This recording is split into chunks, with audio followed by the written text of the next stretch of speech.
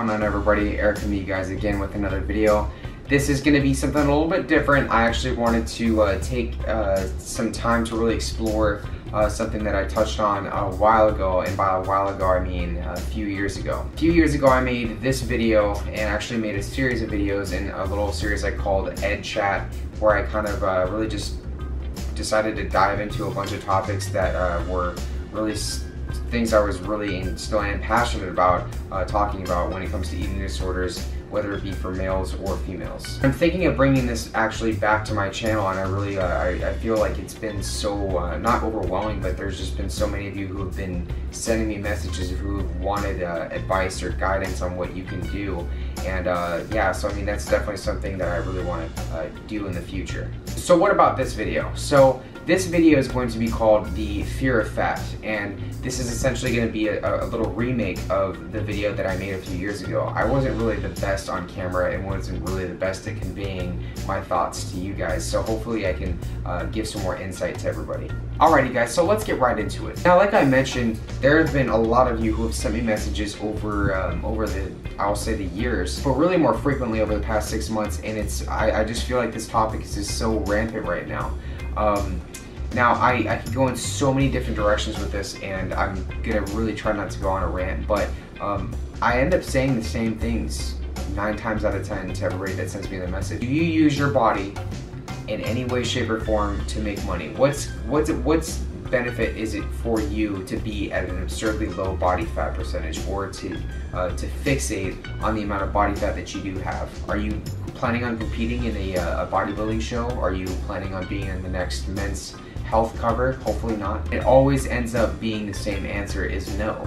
99% of you are going to say no to that question, and that's one thing that I really had to wake up and realize myself when I was at my worst, when I was, and you can see in the pictures, I'll put them up right here, I was deathly thin. I was on the brink of death for so long. It's just because I couldn't grasp that myself.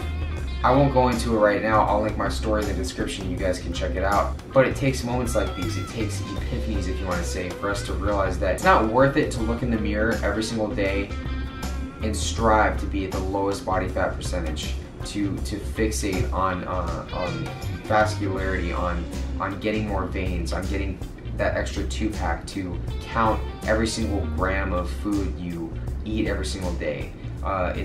It's not worth it to feel like crap all the time. And I can guarantee you, ask anybody that's in contest prep that's dieting for a show, is that's all they do is think about food. And that's essentially why I hold the personal belief of bodybuilding to be, in my opinion, and I rarely use this term or terms like it, is unhealthy. But then again, those individuals are using their bodies as their career, as a source of income, and so therefore it's justifiable.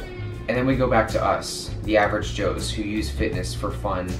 We use fitness to enhance our lives and not to take away from our lives. Fitness and living a healthy, enjoyable lifestyle should be a part of the equation. It should be something that we do on a daily basis because it makes us feel good. And I know a lot of you are going to bring up the point, well, you know, girls are more attracted to me when I'm a lower body fat percentage, or people look at me differently. And I look at myself differently when I'm at a lower body fat percentage. And that, my friends, is because we live in a messed up, superficial society that really does focus on looks, unfortunately.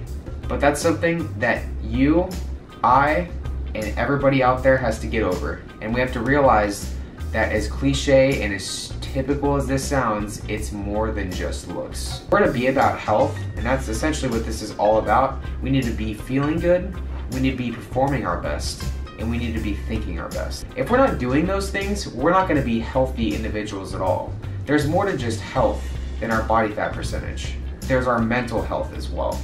And I think a lot of people forget about that.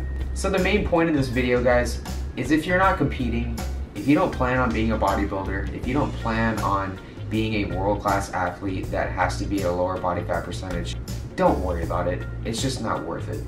Take it from me. I wasted years and years and years of my life that I will never get back. Focused on the numbers that I saw on the scale, the abs that I never really got, that extra bit of vascularity that I saw. All of those things I worried about for years for no reason. I live in San Diego, California. I lost all that weight, got down to a decently low body fat percentage, and I never even took off my shirt. I never even got to go to the beach. Why? Because I was so afraid of what others would see. I couldn't even accept myself at that point. Again, guys, it's just not worth it. That's it for the video, guys. I really just wanted to bring a few things up to everybody and my subscribers. I know a lot of you following are you know, in the clutches of an eating disorder, recovering from an eating disorder, and it's really just, you know, me just expressing myself on camera. I, again, really want to bring back Ed Chat, so if you guys have any topics you'd like me to cover, feel free to leave them in the comments below, and I'd love to address them. Again, guys, thank you for watching. Don't forget to like it, comment, and subscribe for more. I'll see you guys in the next video. Thanks.